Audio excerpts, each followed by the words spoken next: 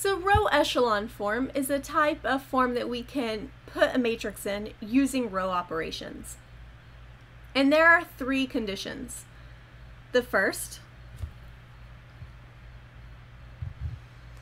is to have all non-zero rows above any zero rows.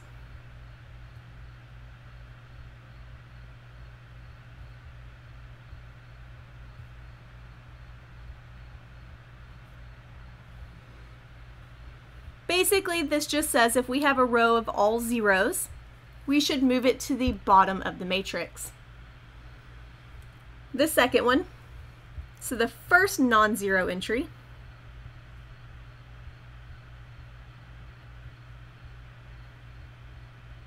in each row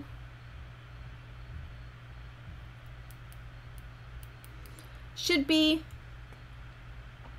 to the right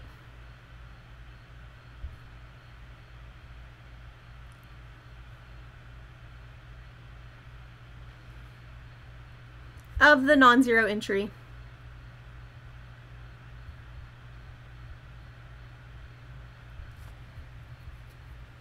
of the row above it.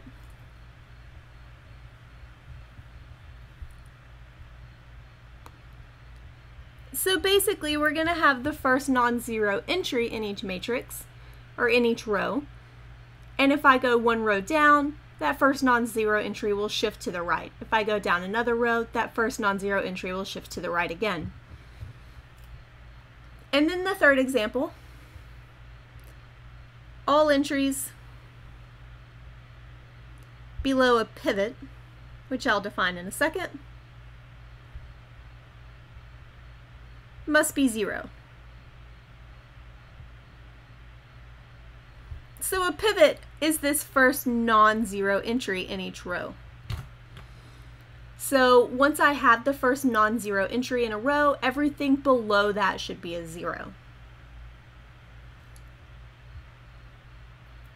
We can also have reduced row echelon form. So this one has all the properties of row echelon form, plus two more. We're going to abbreviate REF, row echelon form. It also has a fourth property, which says the first non-zero entry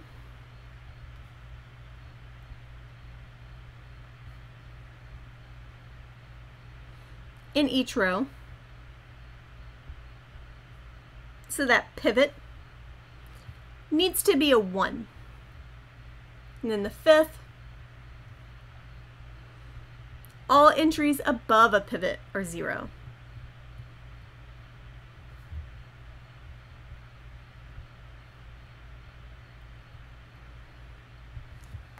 So with row echelon form, everything below the pivots needs to be 0. Reduced row echelon form has that, plus everything above as well. So we'll do this one theorem and then do some examples. So two matrices are row equivalent if and only if they can be reduced to the same row echelon form. So if you remember, row equivalent just says that they have the same solution set. And so as long as they can be reduced to the same row echelon form, they'll have the same solution set. So now let's do some examples of this.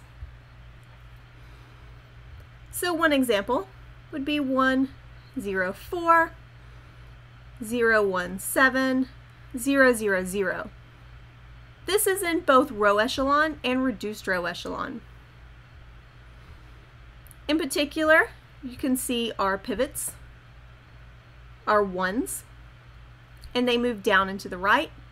And in addition, everything above and below them are 0. Another example, -2, 0, 4, 0, 1, 7, and then 0, 0, 8. This one is in row echelon form. You can see our three pivots, the -2, the 1, and the 8, move down and to the right. Everything below these entries is a 0. And so this is in row echelon form.